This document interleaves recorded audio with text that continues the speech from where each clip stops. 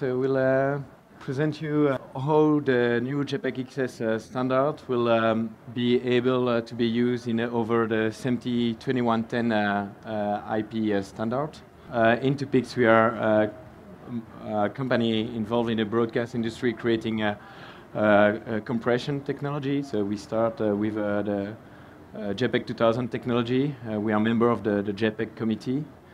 We move also with a proprietary technology called TICO, which means tiny codec, that became a SMPTE RDD35. And a few years ago, we initiate at the JPEG committee standardization. So we know SMPTE 2110 is taking off, so it is designed to become the infrastructure of choice. So everybody is speaking IP, forget about SDI. But there is some challenges to that. What we expect from the IP is reducing complexity, less cables, going bi-directional, becoming more agile, rerouting, easy configuration, less space, smaller buildings, smaller hobby, simplify the workflow, and also reducing cost. This is a question. I mean, broadcast is going into a cost reduction. We need to compete on content creation, and at infrastructure level, we need to compete with the IT world also. So this is a big challenge. But on the other side, we know we have more and more pixels to manage, or more stream, but the roads are jammed already. So can we put more cars on the road without creating traffic jam and delaying the arrival of each passenger at the end? So what about the latency? What about the scalability of the infrastructure? So if we consider HD as a basic use case, so HD uncompressed baseband HD 60p42 is about 2.4 gigabits per second. So I can target an IP infrastructure running 10 gigabit Ethernet, and this is pretty fine. 10 gig is affordable. We see easily cables for 10 gig, switch for CUTS, IP switch for 10 gig. It's also easy at baseband level to encode uncompressed HD over your SSD or your infrastructure. You can manage an HD pipeline uncompressed in most of the use cases, but it's still really challenging. I mean, the more data you have, the more it's challenging to avoid packet drops, the bit flips when you read or write on an SSD. So, and if we move to 4K, and this is the next slide, Wes.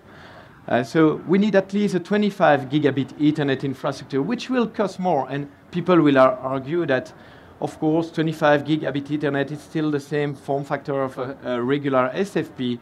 You can easily leverage 25 gigabit Ethernet on a FPGA chip, for instance. But it's, again, a little bit more expensive to go to 25 gigabit Ethernet. You need if you do remote production at network level outside the studio, it's even more expensive. It's a big challenge to do 4K uncompressed for remote production. So definitely for replay storage, you need some intra-frame compression that does not introduce too much latency to write and read in memory to optimize your storage.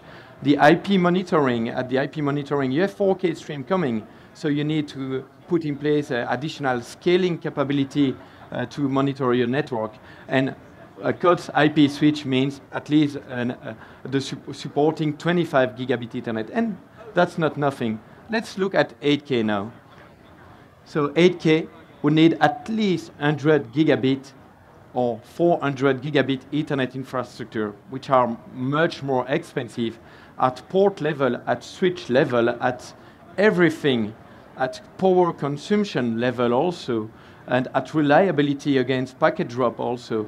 And the IP monitoring means also new scaling capability. I need to manage a 8K video stream over my monitoring system also. And if I have more 8K stream, how can I manage that easily? So at the compression level, it's also bring additional challenges. It's more data, so we need more compression to manage that efficiently. So of course, we have what we call CUTS IP switch available for 100 gig and 400 gig. But are they really affordable, or what's the cost? If you look at the long-term investment, of course, you can expect that you will recover these costs. But more and more, we are moving from CapEx to OpEx. So we want to reduce our operating costs also, daily operating costs. So how could you build something scalable? There is a need here to find a technology to help this. And this is the next slide, Wes. Thank you.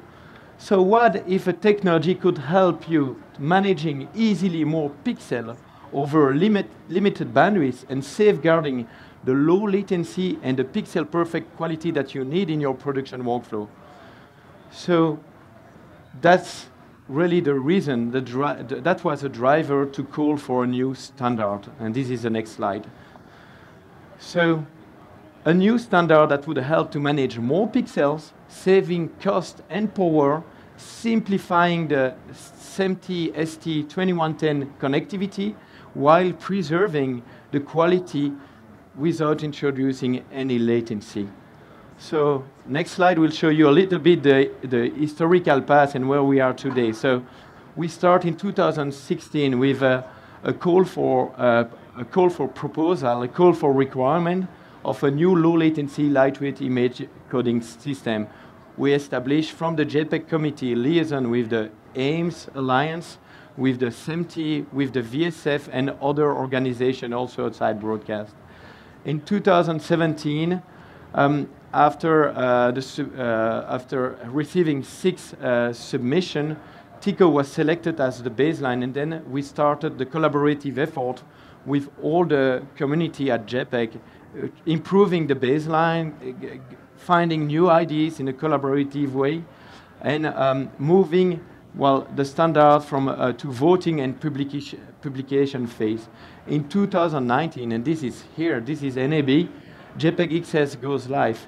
You will see, you have seen maybe at the show first implementation, there was at least 2 places where you could see that, was Fraunhofer Institute and intoPIX booth.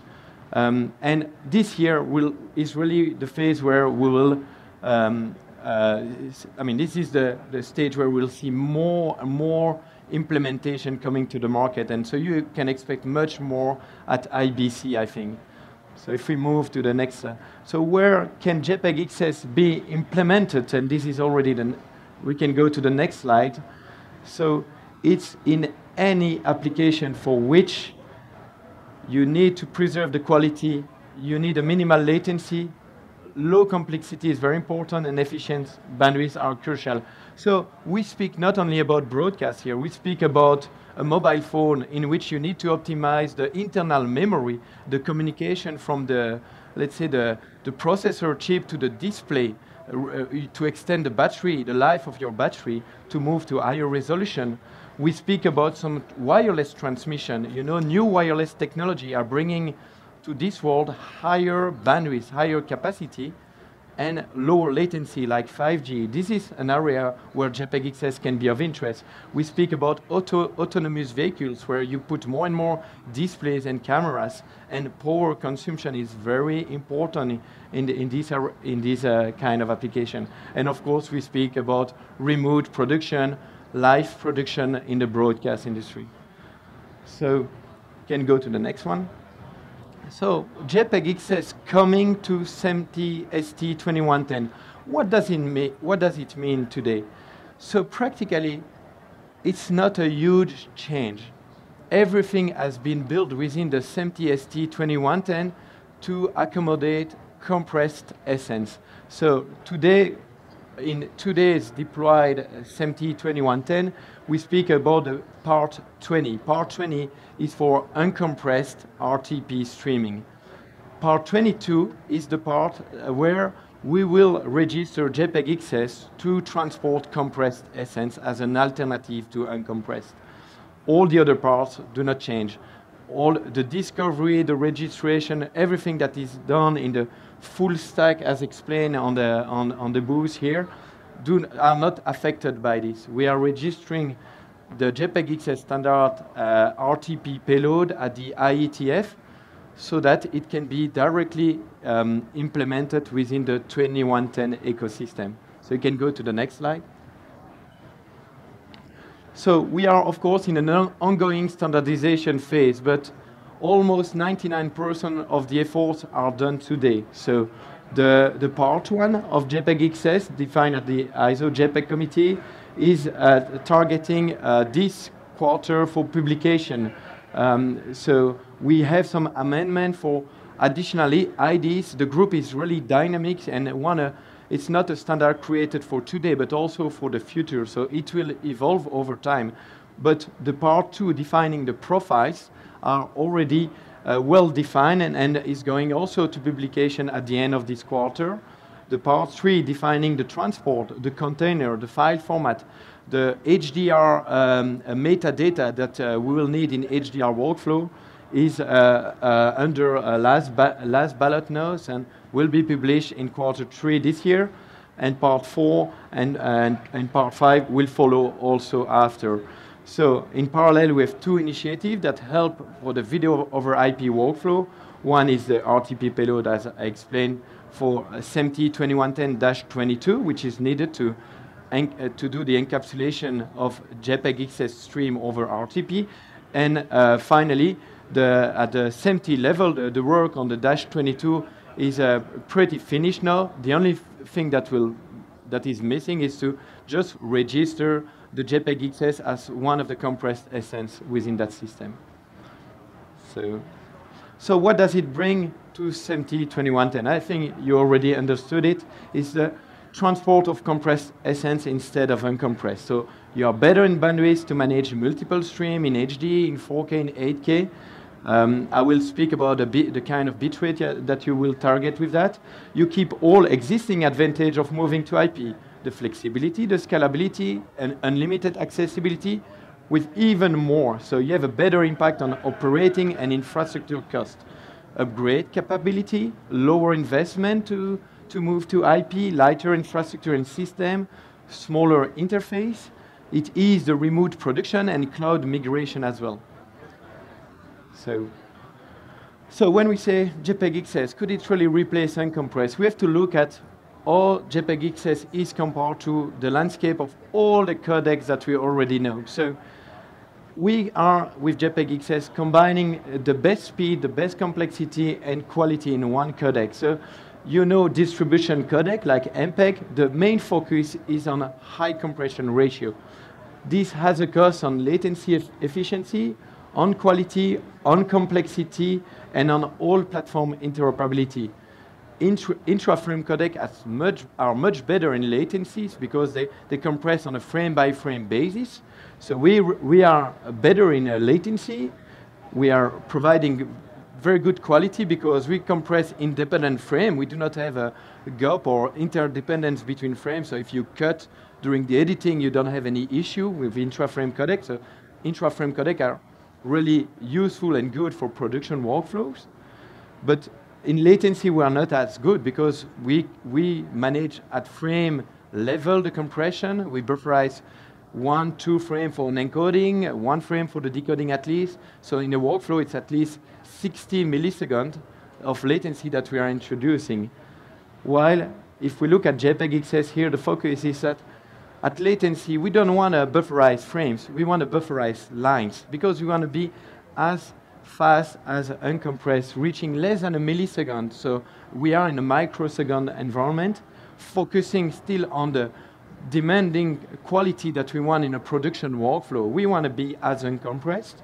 And we had an additional complexity to that is that we live in an environment where both hardware and software need to run together. And some of the intra-frame codec in the past were not built from day one to be highly parallelizable for software and efficient for hardware. This was taken into account in the JPEG committee when we did the call for technology. So what do we mean with quality? In the JPEG committee, we decided to use a new quality assessment methodology. This is the ISO 2970-2 methods for near lossless quality assessments. So we did that on both natural and synthetic images. So the way it works is that we are one side of a picture. We decide to use still pictures because the eye is more sensitive to artifact on still images than on motion video, because basically on video we do not have enough time to catch all the artifacts. So that's the rigorous testing we did.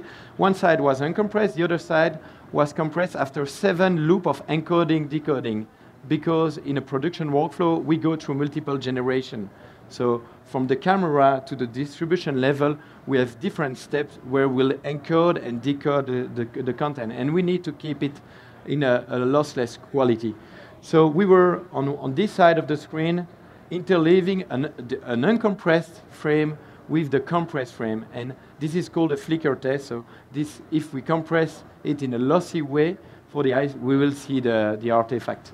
So based on this observation, we'll say that on a full transparency to uncompressed down to 3 bits per pixel, which is approximately, if I take a 444 10-bit content, it's approximately 10:1 compression.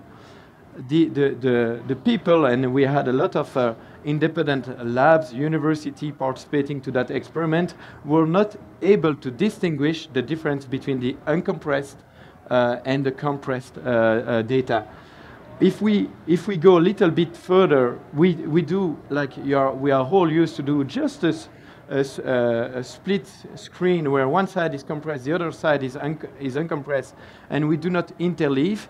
We were capable to go in much lower compression ratio because we don't do the flicker test. So, and a good thing with the technology also is because this technology is using a wavelet scheme and not a DCT scheme, is that we have a smooth degradation even if we go lossy. What does it mean is that we will never have the blocking artifact that we know with a DCT-based MPEG or whole JPEG codec, but we lose high frequency. So with the visual distance to the screen, if I am here, maybe I will not see that loss with my eyes. If I come closer, maybe I will see it. So that's what we mean with smooth degradation, the ringing artifact. That's so next, please. So we had a test set mixing CGI, natural content, movie content, and desktop content with fine text graphics. So we test a lot of contents, broadcast content, but as well as more computer-generated content. Next, please. So we're doing PSNR analysis on single loop of encoding, but also on multiple loop of encoding, I explained. Next, please. And what we observe is that JPEG XS really meeting the best quality in multiple generation tests. So compared to other technology that we know, like JPEG or DSC, which is the one that is used in the new HDMI 2.1 standard for 8K, or even, well, this is a VC2. So you see drop of, well, the PSNR increase we have in JPEG XS, plus the fact that we have a flat and a robustness after multiple encoding, decoding generation. Next, please. And this all, you have to remember, this is everything we are showing here is with microsecond latency. So it's not a codec like the others. We get the best quality, but also with the lowest latency. So this example, and this is from a white paper we did with Fraunhofer also, was presented at SMPTE. This is the result on natural images. We can go to the next slide. So these are the curves. So basically, you will see that a JPEG XS on the green curve is bringing the best PSNR here compared to other technology, with the fact that we also have a line-based coding compared to other codec we know, like ProRes, VC2, or JPEG 2000. Next, please. We did the test also on desktop content, and here to also observe the quality, we can go to the next slide, please. We cannot compress as much as natural content, so here we speak more like a 8:1, 10:1 compression on desktop to be above the 40 dB in PSNR, but the behavior of the codec is really good for that as well. You can go to the next. So according to the MIT, the human perception of latency is when you have a latency that is above 13 milliseconds. So meaning you start to feel the latency if you have more than 13 milliseconds. The fact that JPEG XS has a very low latency, you could cascade multiple devices using this technology in each interface, and you will need to cascade a lot of devices before reaching that 13 milliseconds of latency. So this is very good. Also to note, it's a constant bitrate codec.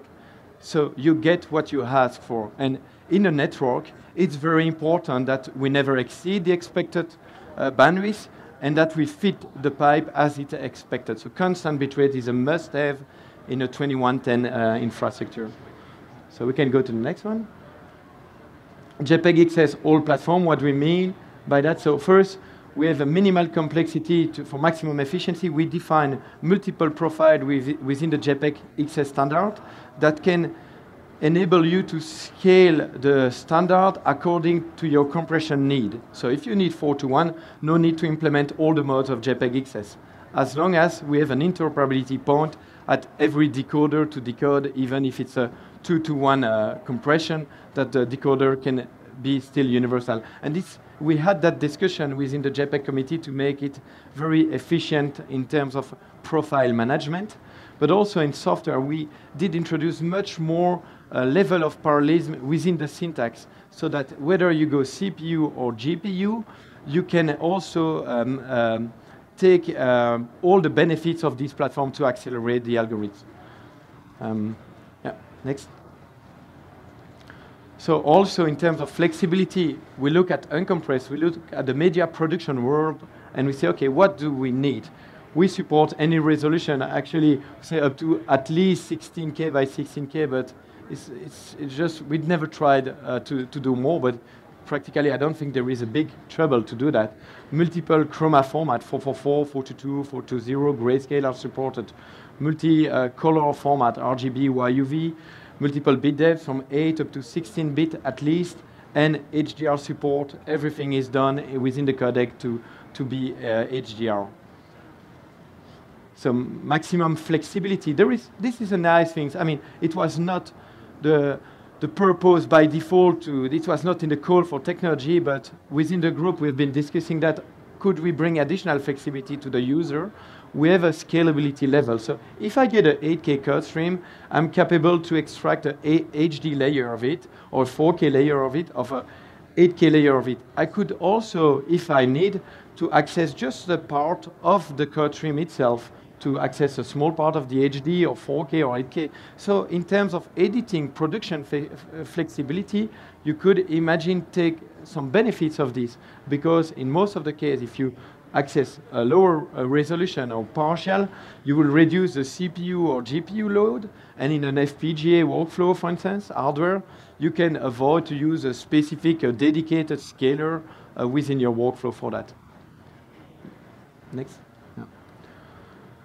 So let's look at the operating bitrate. So practically, HD, 4K, 8K can operate in you don't need more than a 10 gig pipe to operate HD, 4K, and 8K. Even you could do more than one channel 8K over the 10 gig pipe. This is typically the operating range that we see. From the highest operating range would be where you are like in a full transparency. As I explained, you do the flicker test and you get the best quality. The lowest is when you don't know the source, and this is the quality you get, and you feel that you cannot see any artifact. Basically, if you want to see some example, we are showing 8K on the intoPIX booth at 2 gigabits per second, and it's pretty good. And 4K, we show that at 500, 700 megabits on the booth as well, and we have other example of side-by-side content. So what does it mean is that I could even go Cat5e cables for 8K. A Cat5e cables practically can carry up to 2.5 gigabits. So this is really bringing all the power of 2110 in a cost and bandwidth efficient way. So we can move to the next one. So what does it mean is basically everything goes on a 10 gig. For the monitoring, I could take also the benefits of the scalability with it. So You can extract HD, 4K, 8K from the code stream. So you can use a simple 10 gig port, simple 10 gig switch, and go easily over IP with your production workflow. Next one. Thank you. So as a conclusion, JPEG XS meets all the SMPTE ST 2110 quality requirement: constant bitrate, latency, image quality, complexity, all platform from software to hardware. It's enabled to achieve even more from the SMPTE ST 2110 standard, supporting higher pixel rate, more stream, using cheaper cables, cheaper interface, reducing the packet size, bringing more reliability on the network for the transport.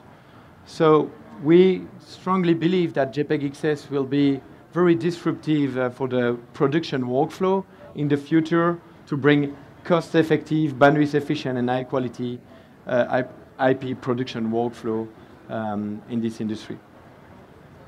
Thank you.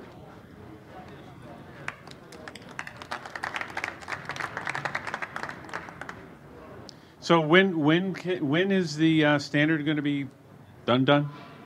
So it's pretty done, I would say, but 99% is like almost everything has been discussed, but full publication of all parts is end of this year. Okay. So, but the last part being like the reference software, but the most important part between the coding style and the profiles are being, published end of this quarter. So end of the quarter. Very good. Okay. All right. Thanks you.